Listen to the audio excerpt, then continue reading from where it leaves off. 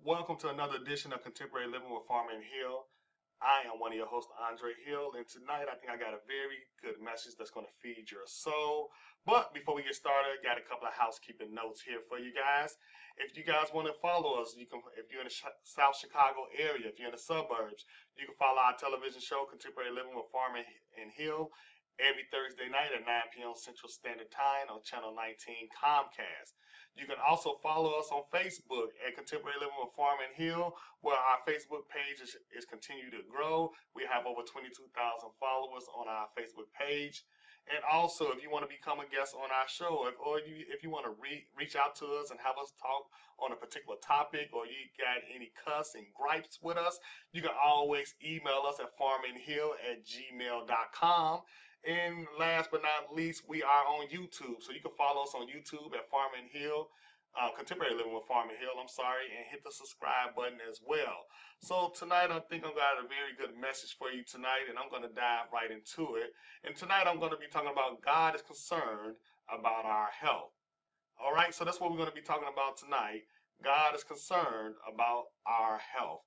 And when I talk about health, I'm not necessarily talking about your physical health, and we're going to talk a little bit about that. But God is concerned about your inner man, your spiritual health.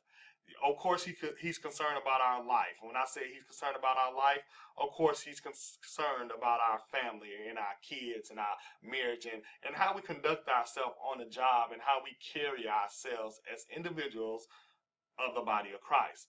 For we know the Bible tells us as we get started in 2 Timothy 2:15, study to show thyself approved unto God, a workman that needed not to be ashamed, but rightfully dividing the word of truth. And tonight we're going to look into God's word that is truth. And tonight we're going to just go into it and we're going to dive into it. And I think, like I said tonight, it's going to be a very good message for each and every one of us. And I pray that it can bless each and every one of our souls. But understand tonight that God is concerned about our health. He's concerned about our mental health, our physical health, our spiritual man each and every day. So tonight I hope I'm able to help you get a grasp of what's going on in the world. A lot of times we see things going on in the world and we get discouraged and we get heartbroken and things like that, and we forget about God. We forget about the creator because we so dependent on ourselves where we fail to be dependent on him. And I want you to know tonight that you can't do it all.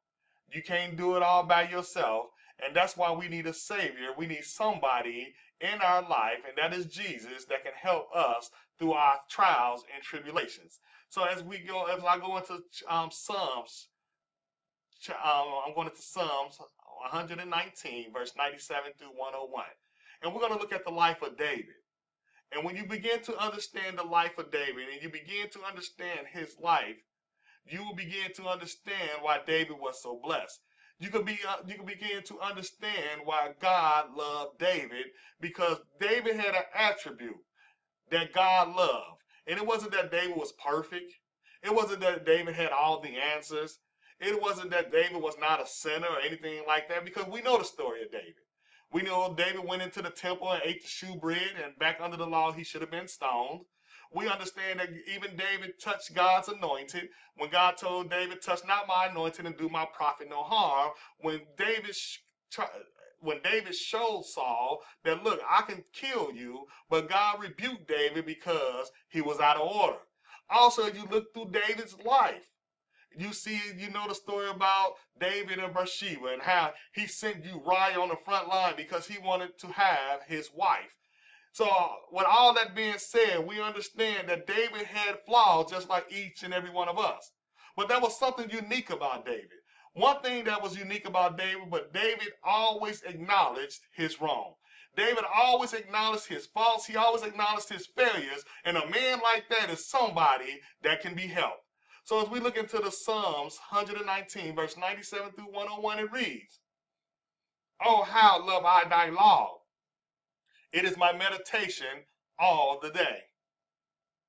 Thou through thy commandments hast made me wiser than my enemies, for they are ever with me.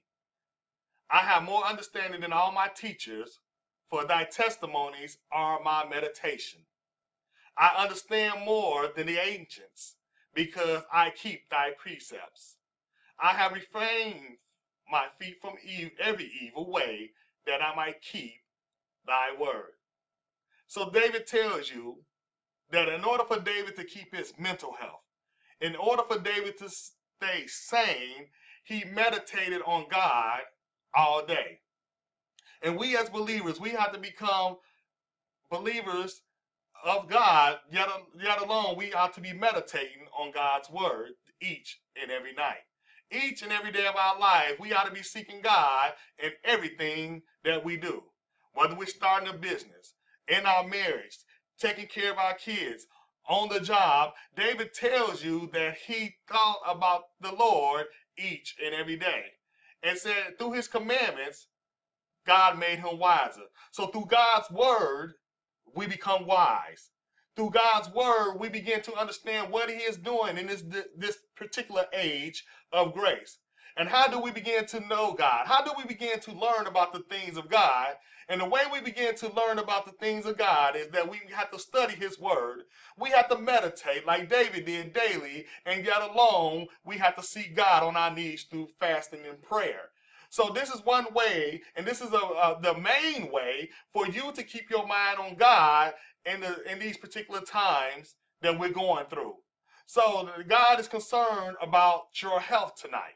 He's concerned about my health. He's concerned about my wife's health. He's concerned about your health, your parents' health, your kids' health. God is concerned about our walk with him. And we have got away from our walk with him. That's why every time a trial comes, that's why every time we go through something, we just want to give up and don't believe God, because we have failed as individuals to keep our mind on God and to meditate on his word like David did each and every day. And then he talks in verse 98, I like how he talks about through thy commandments how you made me wiser. God's word makes you wiser. It gives you understanding. It gives you peace if you take your time and read the word of God. And then he said, he went on to say, I have more understanding than my teachers. There's no greater teacher out there than the word of God. Anything you're going through, any trials and tribulations that you're going through, the Bible answers it if we go in there and read it. Oh, these things we're going through, we cry about marriage and we cry about relationships, we cry about all this stuff. But when we look at Christ on the cross, Paul compared his life and the things that he went through was light afflictions. When he seen how Christ died on the cross for each and every one of us. But we complain each and every day. We hate our brothers, we hate our sisters, but we claim we love God. We want God to forgive us, but we don't want to forgive nobody. But I'm talking about God is concerned about your health. If you're hating your brother, if you can't forgive your brother, you got a health issue. You got a problem that's deeper than the physical man. So God is concerned about our health, how we love our brother, how we treat our sister, how we treat our husband, how we treat our wives. God is concerned about these things, how we raise our kids in today's world. But we look at today's world, we see kids are falling dead. We see kids are on drugs and they're strung out. Why? Because we have left our first love. And until we get back to our first love, we're going to continue to see violence, and we're going to continue to see death on our streets. We're going to continue to see mental and physical illnesses because we have lost and left our first love. God tonight is concerned about each and every one of our health. As I move on, he talking about I understand more than the ancients. And this is a heavy verse. David said, look, I understand more than the ancients. Those are the people that was before me. Those are the people that came a long way before me, but I understand more than them. Why? Because David, he focused on God each and every day. He meditated on him, and he understood who God was, see?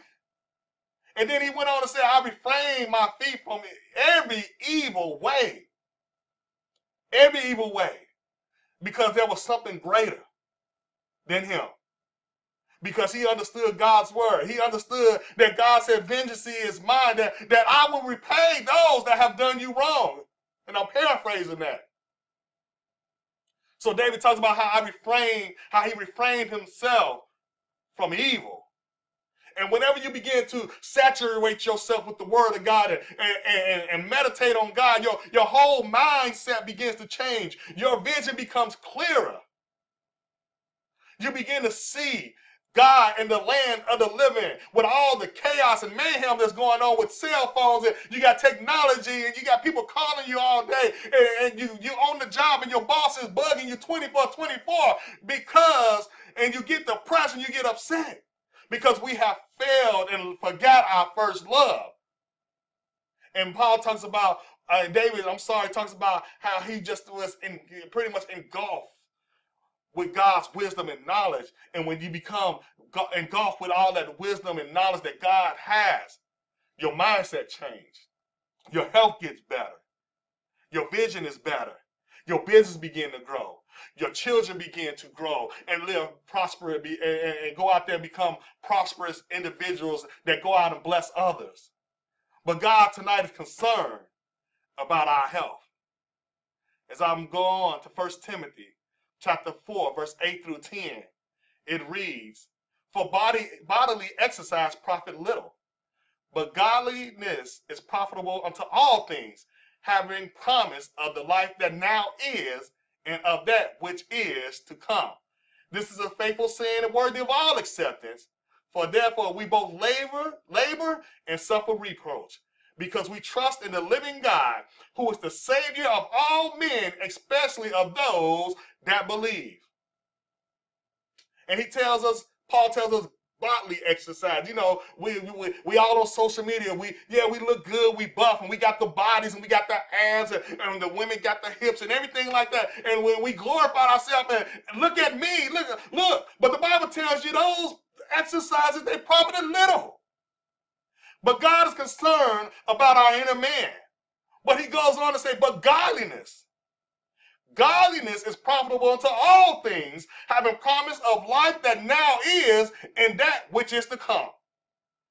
When you're godly, not only do you live prosperous in this life, but you will live prosperous in the life to come. God tonight is concerned about our health. And then he talked about, for therefore, I like verse 10, we both labor and suffer and reproach. But check this next verse out. Because we trust in the living God, who is the Savior of all men, especially of those that believe. So Paul tells you, he rejoices in his infirmities. You get into Paul's writing. He rejoiced in persecution. He rejoiced in having food and not having food. He rejoiced when he had money and didn't have money. He rejoiced when he had clothes and didn't have clothes. He rejoiced when he was in jail and when he was out of jail, because he understood that the sufferings that he went through could never compare to what Christ went through for each and every one of us on the cross. We have no excuses. We can't complain. But tonight, God is concerned about our health. How do we love our brothers? How do we say we love God, but we hate our brothers? How?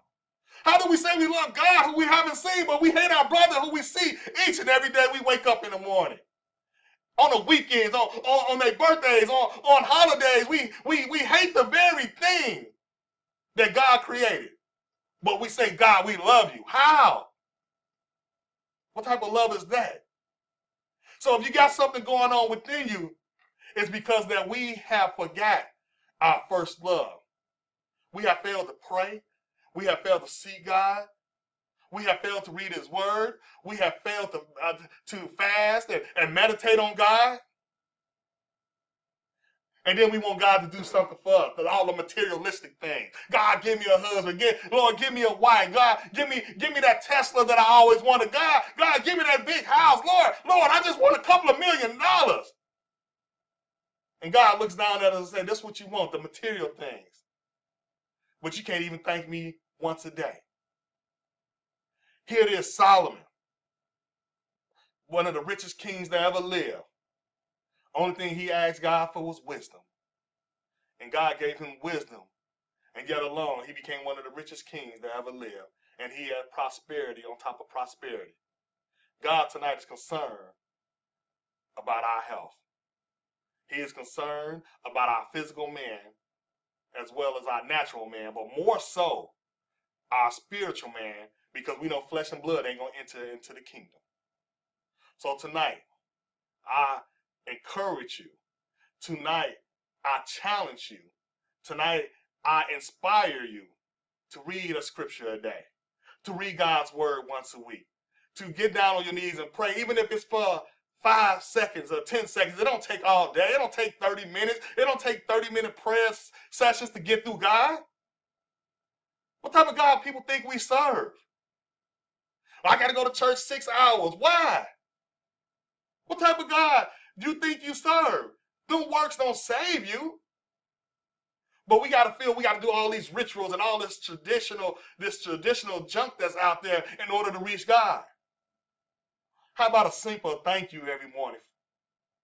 How about I love you, Lord? Matter of fact, how about going out and help your brother that's in need? You want to be great in God? You want to be somebody in God? Take on the role of a servant. Jesus was a minister, and a minister is one that has come to serve. And he was the King of Kings, and yet alone the Son of Man had nowhere to sleep. The Son of Man had nothing to eat, nothing to feed, nothing to eat. The Son of Man was beaten for each and every one of us. And the only thing he asked for each and every one of us, just believe. Believe in what I did for you on the cross. Trust in what I did for you on the cross. He's not asking for much, but we are. We are each and every time we wake up. We want to be great. I want this great business, but how many of you acknowledge God in the morning to help you with your business? How many of you say, God, I need your help and your wisdom? Lord, how can my business be different than the next man's business? Lord, how can my marriage be better than the next man's marriage?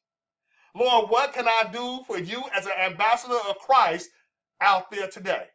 Who can I go out there and bless? Lord, who can I go out there and give to? Lord, who can I go out there and just give them an encouraging word to let them know that you are a living God? God is concerned tonight about our health. He is concerned tonight about our spiritual man. And we must get back on track. We have become distracted with television. We have become distracted with TV and movies and video games. We got to get back on track. John chapter 3 verse 3 John, chapter 2 reads, Beloved, I wish above all things that thou mayest prosper and be in health, even as thy soul prospers. And there you go. God is concerned about our soul. Yeah, he said that God wants you to prosper and be in health. God wants us to be cancer-free. Of course. God don't want us to have diabetes. God don't want us to have all this stuff that's out there that man is feeding us with. And I like how my wife friend Kenya had said, this is a choice. A lot of this stuff we put in our body, we don't have to put in our body. Oh, they feeding us this, they giving us that, but we got a choice. We got a choice to take care of ourselves. And God wants us to prosper. He wants us to be in health. But one thing at the end of this passage, he said, even as thy soul prospers. When your soul is prospering, when your soul is growing, guess what? We become better people. We see differently. We talk a little bit different. We act a little bit different. And guess what? You ain't got to broadcast how great you are. Because when you're a child of God, people are going to know it right offhand. People are going to know because of the fruit that you bear. What type of fruit are we bearing tonight? What type of, where are we throwing our seeds? Are we planting on good ground or are we planting on bad ground? And so these are the questions we have to ask ourselves tonight. God is concerned about our health. Where do our trust lie? Do we trust in man or do we trust in God? Do we trust in what God can do for us? See, when you begin to understand God, when you begin to trust God, the trials and tribulations we go through, we won't even worry about. Because we know he's got us. And understand this here. A lot of stuff that we go through, we put ourselves in those situations. God ain't punishing you. Oh, God punishing them. Oh, they got sin in their life. That's why they going through what they going through. Every man has sin in their life. The Bible says all have sinned to come short of the glory of God. So we know that's not true. God is not punishing us in the age of grace. We put ourselves in these predicaments, in these relationships that don't last. We put ourselves in these predicaments where we're about homeless because we won't work. The Bible says if any don't work, they don't eat. We put ourselves in this situation. Time after time after time, we continue to put ourselves in these bad relationships, these bad marriages. We put ourselves in a position where we run from job to job, and we blame everybody but ourselves. But one thing I like about God, his mercy and grace is renewed each and every day. Because each time we mess up, each time we fail, each time we fall, guess what? God's mercy is renewed each and every day, and God said, I'm going to give them another chance. I'm going to give them one more chance because I'm God and I'm faithful and I love them regardless. That's how just and faithful that God is.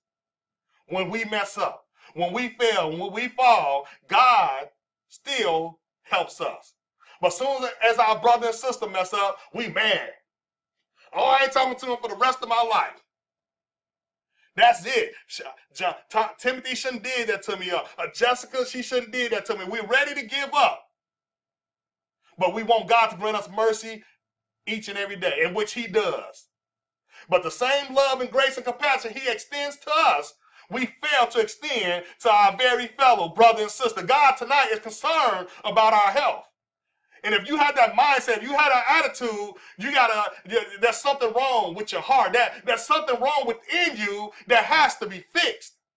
And the only way that it can be fixed is if you get back to the word of God, if you begin to realize what God has done for you. And when you begin to realize what God has done for you and appreciate what he has done for you, we can begin to appreciate our fellow brothers and sisters when they fail, when they make mistakes, when they fall. They asked the question, they said, Lord, how many times shall we forgive our brother? And God said 7 times, 70 times daily. As a matter of fact, Paul comes back in the New Testament and tells us that guess what? When we mess up, we already forgiven under the age of grace. Ain't that something? We're already forgiven. Before we go out and do something wrong, we're already forgiven. But we got some issues tonight within us. We got some problems that has to be addressed. That we can get back on track, that we can see better, that we can see God. And the only way we can see God is through his word. And I ain't talking about seeing him physically as me and my wife is talking or something like that. I'm talking about when you begin to saturate yourself with the word of God, when you begin to understand God, then when you begin to read his word, then you begin to see God in the land of the living. He exists, and he's alive and well. How do I know he's alive and well? Because when I go outside, I see the trees growing. I hear the birds chirping. I hear the crickets at night. I see you, my brothers and sisters.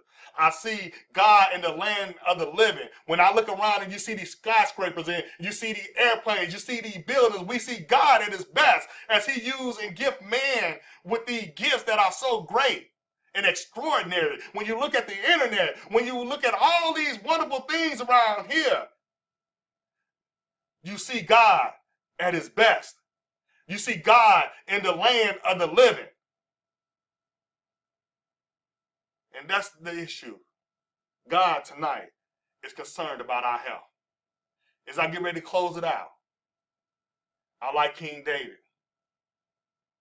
And if you ever want to get some wisdom, read the book of Psalms and read the book of Proverbs. You'll get some wisdom. And David said, I was glad when they said unto me, let us go into the house of the Lord. We ought to be glad when it's time to go into the house of the Lord. The saints ought to get out this phase that they're always going through something. Every time we look up, we're going through, Lord, I'm just going through. Yeah, we all going through. Who ain't going through? But that ain't the type of God we serve. Is there any joy today in the body of Christ? Do we got somebody that's happy? David said, I was glad when they said unto me, let us go into the house of the Lord. What about each and every one of us?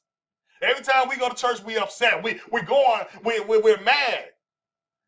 We go to church, we want God to give us something. Well, what you going to give God? What are we going to give God tonight? God is concerned tonight about our health. And we have to ask ourselves, what are we going to give God? So understand that tonight, that God is concerned about our health. Go out there, be a blessing to somebody. Understanding that the things we're going through are light afflictions. And they will never compare to what Christ went through. Understand tonight that we have to check ourselves and our inner being and our inner man. And if we're going to get back to loving our brothers and sisters and begin to understand what God is doing in this particular age of grace, we got to get back to serving God. We got to get back to the word of God. We got to get back to meditating on God. Because the only way we're going to fix what's going on inside of us is that we're going to study God's word. We got to seek help with him. I ain't talking about going out seeking help from counselors. I ain't going for saying going out and seeking help from this person, that person. It's time that we all become accountable individuals when it comes to the word of God, especially if you are a member of the body of Christ and understand who God is for yourself. Not listen to what the pastor said. Not listen to T.D. Jakes, what he said. Not listen to what Joel Osteen said. Not listen to what Joyce Meyer said. It is about time for the body of Christ to start building a relationship with God for themselves. That is the age that we are in right now. You have to have that relationship with God, and understand what he's doing today in the age of grace. And if you're down and out, and if your soul is so jacked up, that is because you have failed to understand what God is doing for you today in the age of grace and what he has done for you already. He has forgiven each and every one of us. So should we forgive our brothers and our sisters? We should love our family and our friends and anybody that comes into our path, because that is the true love of God. Understanding that we are ambassadors of Christ. And as ambassadors, we are representatives of Christ and what he has done for each and every one of us. So as always, as I get ready to close this message out, I thank God for his unmerited, undeserving favor called grace. For grace is the total absence of any works. You can't work for grace. You can't buy it. You can't sell it. You can't tarry for it. It is simply what God has given to each and every one of us, because we believe that Christ died for our sins, that he was buried, and he rose again the third day for our justification. On behalf of myself, Melissa, and contemporary, my lovely wife, Melissa, I better say that because I want to be in trouble with her, and contemporary living, be blessed. Have a great night.